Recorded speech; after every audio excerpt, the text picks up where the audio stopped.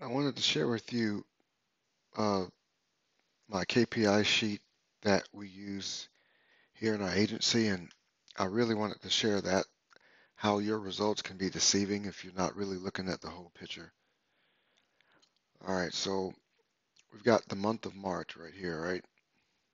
We got about 491 leads, 160 set appointments, sets, and 29 closed deals, 29 sales. Um, so if you can see, we've got goal percentages. So we're closing at about 16% from a lead from a click to a lead, and our goal is to hit 25%. We are closing at about 33% from a lead to a set. Our goal is to hit 50%. And then, of course, um, we're selling at about 18%, and our goal is to hit 20%. Amount spent, cost per lead, cost per set, cost per close. Um, Return on ad spend percentage. So we have a rule, if we have a ROAS of about at least 400%, we're going to double the budget by 200%.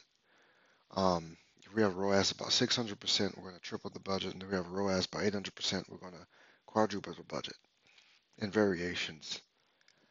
All right, so what I wanted to show with you is most people don't look at this. Most people and even agencies are just looking at this one field here, this cost per lead. They wanted to know how many leads you're getting and what's the cost. That's it. So they only use one KPI metric. So what we normally do is we always look at all of our KPI metrics because sometimes it changes.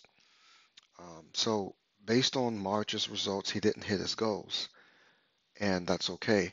We went into exactly what we were wanting to do so that we can hit our April goals. He made the necessary changes, and you can kind of see where we are with April. Now, April is a little different.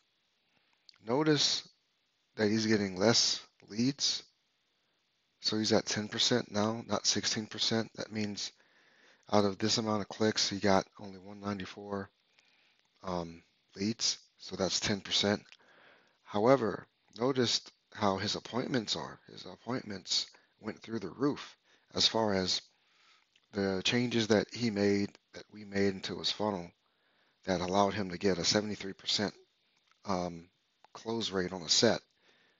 That has dramatically increased. And then his closed deals also went up by 1%. We got more sets, more closed deals. So he's looking really good as far as hitting his targets. He ain't going to necessarily hit his lead targets, and that's fine with him.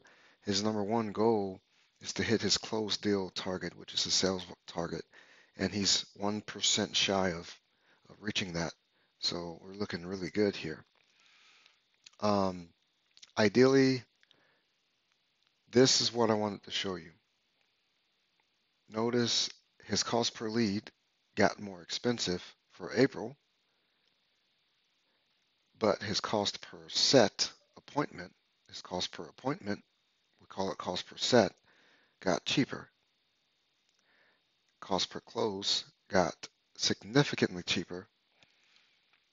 So ROAS 1200%. If I was just a normal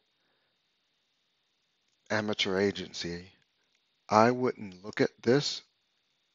I would just be looking at this and I'm thinking, wow, the cost per lead went up a little bit. I should try to make changes to drop it. And now, if I'm dropping this cost per lead, because that's the only thing I'm focusing on, my cost per set might get more expensive. My cost per close might get more expensive, and I will not get the amount of closed deals that I want because I made wrong decisions here. And that's what I wanted to share with you. You've got to understand how to look at all of your metrics, not just leads. You want to look at um, sets. If you're using sets, or if you're ecom, add to carts, if you're using add to carts, or if you have a webinar model, um, attendees. So obviously, ecom is normally product views, add to carts, checkouts, um, webinar model, webinar registrations, attendees, and then whether you're closing on the webinar or setting on the webinar. And then, of course, the consultation model, which is leads, sets, closed deals. Um, so you got to understand, you got to read your metrics. This KPI sheet, I'm offering it to you. If you're interested, just click the link below this video if there is a link below, or click it above this video if there is above, and I'll be happy to give it to you.